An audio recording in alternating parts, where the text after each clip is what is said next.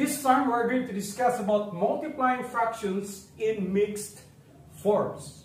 We have an example here, 3 1/2 times 4 2/3.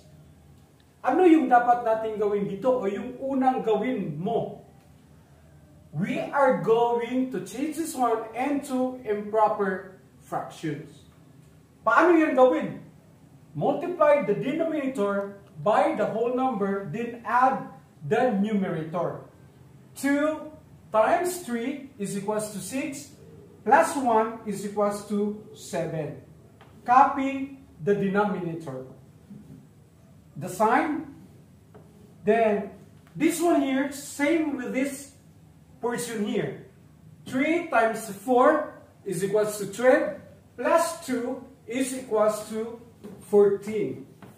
Copy the denominator. Next step to do, because this one is in multiplying fractions, we are going to multiply this one here to this portion here. 14 times 7. 7 times 4 is equals to 28. Mental 2. 7 times 1 plus 2 is equals to 9.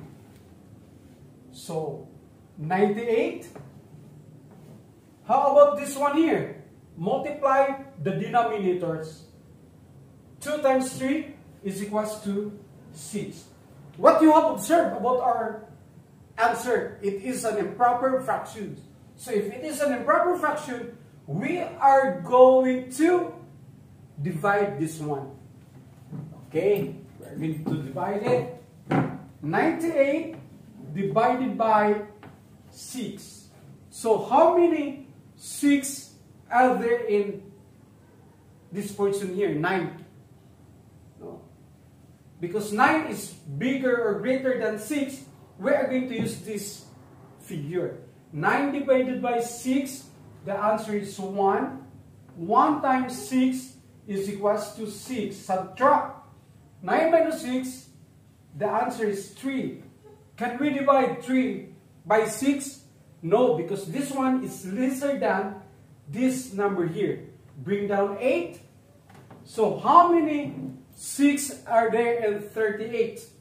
So 6 plus 6 equals 12 plus 6 equals 18.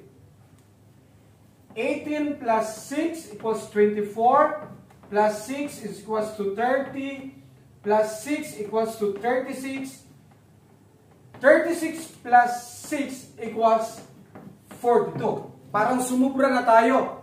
So, hanggang dito lang tayo. So, how many 6 are there? 1, 2, 3, 4, 5, 6. So, we are going to align it here.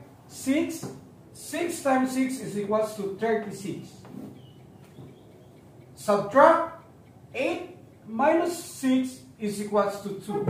We are going to copy 1 or 16. This remainder here as your numerator and your divisor as your denominator. Are you sure that 16 and 2/6 is the lowest term? Sa tingin ko, hindi. So, we are going to reduce this answer to lowest term. The answer is 16. Ano ba yung kalahati ng dalawa? Isa. Ano yung kalahati ng 6? 3. So, the answer is 16 and 1/3. So this answer is in simplest forms. There is another way in getting the answer for this. Paano ba yan? The cancellation method. Ano yung ika-cancel natin dyan? Itong numerator na ito at saka the denominator.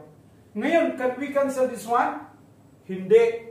Because their common factor is 1. 1 times 3 is equals to 3. 1 times 7 is equals to 7. How about this one here and this one here? Can we cancel this one? Yes. What is the greatest common factor? The greatest common factor is 2. Paano ba yan?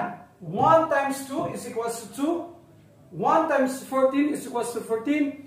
2 times 7 is equals to 14. So, yung gagamitin natin na greatest common factor is 2. Ito na yun. Lagay natin yung 2 niya na. Copy this one.